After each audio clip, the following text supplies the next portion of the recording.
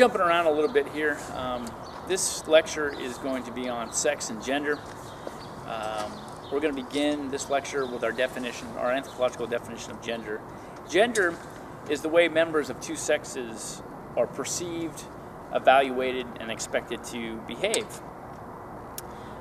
There's a difference in anthropology between gender and culture, and then our biological definitions of the sexes, right?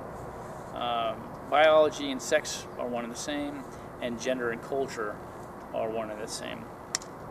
In our definitions of sex, we talk about sexual dimorphism, and your book talks about sexual dimorphism. If you were to look at like a mouse or a pigeon, would you be able to determine what sex that was just by physically identifying it? Well, we know that some creatures are less sexually dimorphic than others.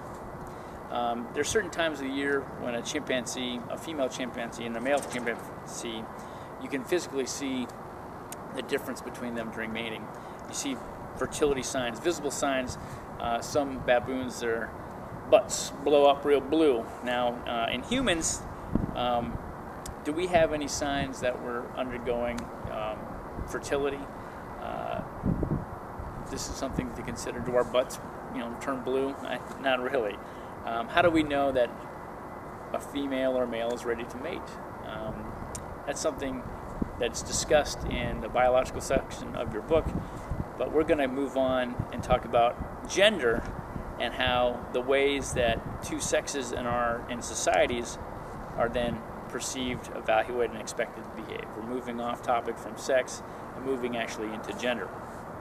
An example that we use is, again, looking at the group we talked about most recently, is that the Yanomamo Indians of Venezuela, which is a horticultural society, when a man returns home from a hunting trip, the woman will hurry and prepare a meal. If she's slow, the man has the right to beat her, either with a piece of firewood or the back of his machete or the back of his axe. He may stick her with the barbed end of his arrow in her buttocks or leg. Not that we condone this behavior in this society, but this is the behavior that's acceptable in this society. In Central Malaya, the Semai, which are agriculturalists, if one person in a marriage refuses the request of another, the offended party may suffer from punan, which is a mixture of emotional pain and frustration. If a girl refuses the sexual request of her significant other, the man's heart becomes sad, he's jilted, he loses his energy and his appetite, he sleeps maybe for days, he dreams of his lost love, he may actually injure himself. And what's interesting is that the Semai are afraid of violence, and a man would never strike a woman. So when he's suffering punan, he's really overextending the boundaries and the behavior that's acceptable in his society. And when we think about our own society, we talk about sexual access to one another, female and male, you can reflect on some of the issues that we have in our own society of those who have sexual access to one another. In our society, no one has the right to command or the right to force another sexual access, right? There's no domination by one sex or the other, or that we hope doesn't exist, although it does occur. So let's talk about gender in other societies.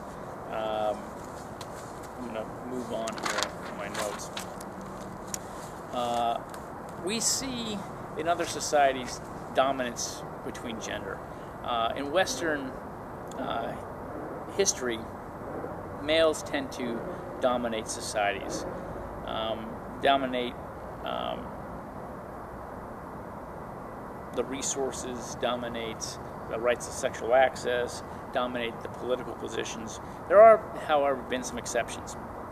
In Iroquois societies, women controlled the resources and also elected political leaders.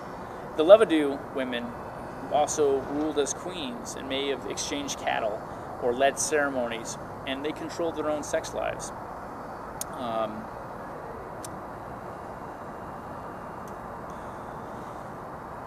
I think what I want to do now is talk about some of the theories as to why we see variation between male and female dominance, and maybe it has to do with some of the earliest societies and hunting and gathering societies, and we wonder why women in early societies did little to none of the hunting.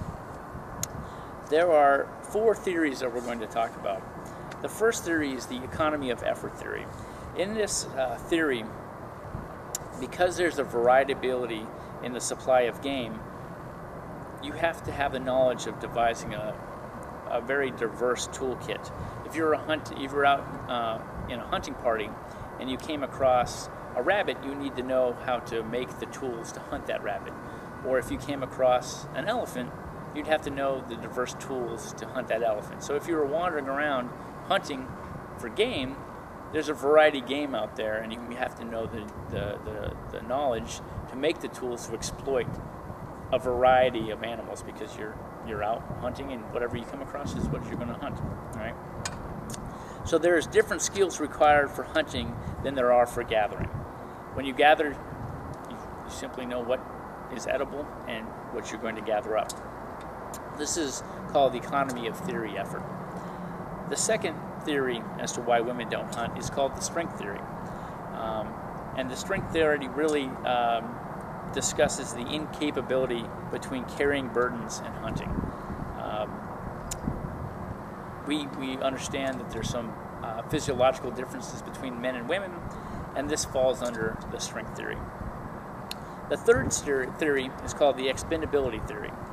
And in this theory, since there are small sizes of semi-nomadic people wandering around, foraging and hunting, populations tend to be small. In these small populations, you want to protect the one sex that is responsible for reproducing your offspring, and that's your women, right? Since men are more expendable, you want to protect the women who reproduce and thus produce the next offspring, thus the next generation of your society. So this falls under the expendability theory. The last theory is the capability with childcare theory, and it's impossible for those who were pregnant or bearing or caring for small children to also perform the duties of hunting.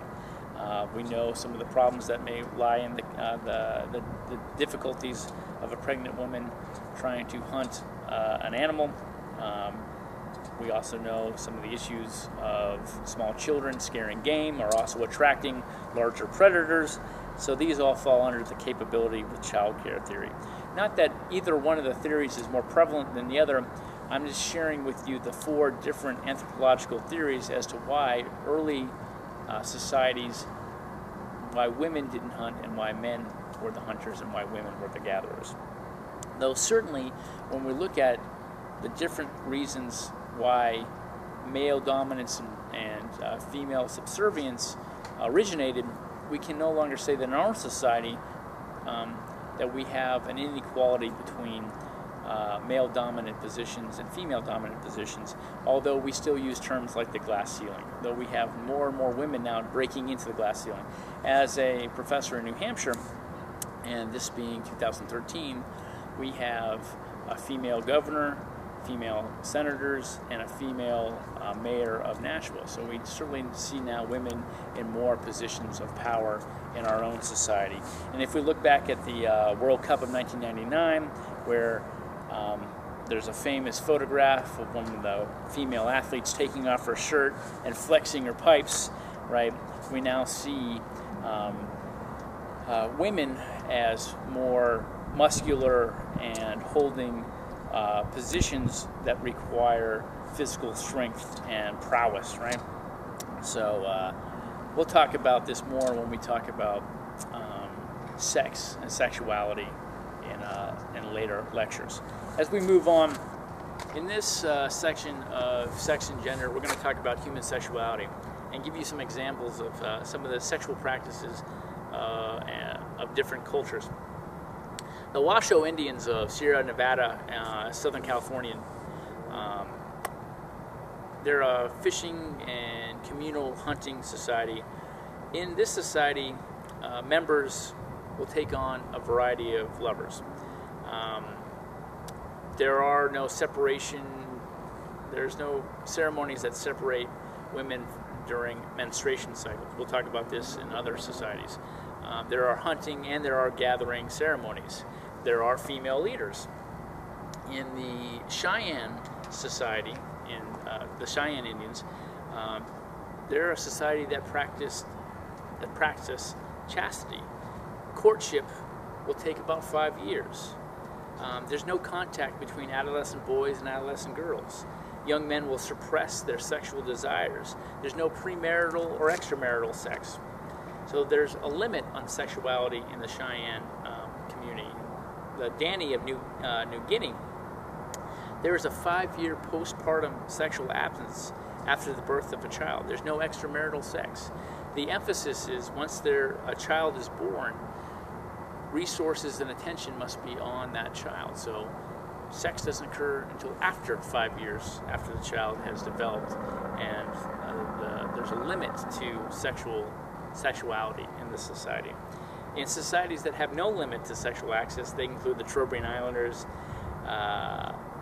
Polynesian groups, the Oceania groups, where sex ed is taught early. It's okay for experimentation at an early age. Premarital lovers are okay. In these societies, we see trial marriages. When we look at human sexuality in our own society, we look at also homosexuality. We can discuss homosexuality and how that's changing in our own society, but let's look at some other societies first. In pre-colonial Sudan, the Zande, there was a shortage of marriageable women. What came about because there was a shortage of marriageable women were these boy wives.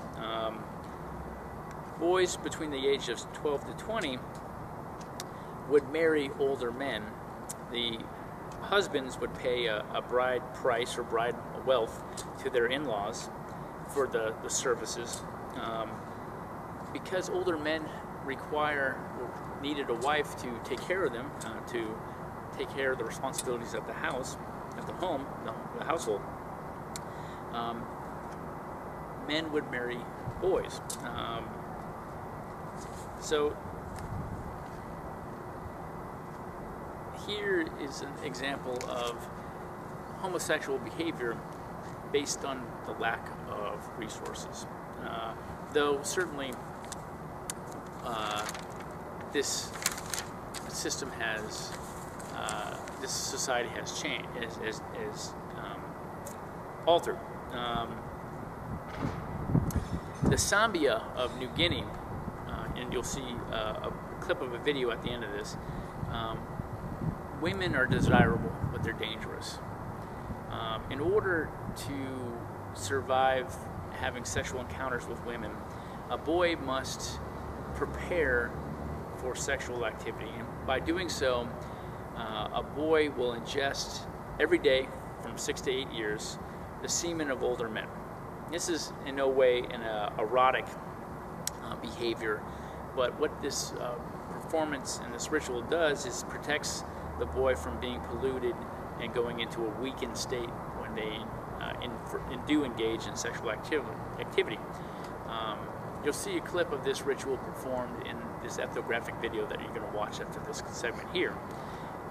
What we do know is that older men, less than 5% of the population prefer other men homosexually. So we do know that the preference is a relationship between a man and a woman. So in this society, homosexual behavior is a means of protecting oneself for sexual activity in the future. All right. In this topic, we're talking about also gender stratification. When we look at gender stratification, maybe some of the issues why we see gender stratification is due to education and unemployment rates. And we'll go into greater detail about that a little later. What I do want to do now is when we talk about gender stratification, where actual members of a society, be it female or male, are actually stratified and taken away during certain times. I'm going to give you the example of the Yurok Indians of California. During early menstruation, women are removed from society. The common thought was that they were polluted and they have to be removed, but in actuality, this is the time of a young woman's life where they're at the height of their power. They're removed so they can undergo a ritual ceremonial process. When they're removed, they're supposed to meditate. They're supposed to self-reflect. This is a time of personal growth. They're away from their mundane tasks, and this leads them to a spiritual accomplishment, so that when they come back, they are now in a transitional period where they're no longer considered young girls, but they're actually now marriageable, sexually aware women in their society. So again, this is the example that we'll use for this class on gender stratification and gender separation. Your book goes into great detail about female genital mutilation as a form of gender stratification. I want you to read that on your own. And that is where we'll end gender sexuality.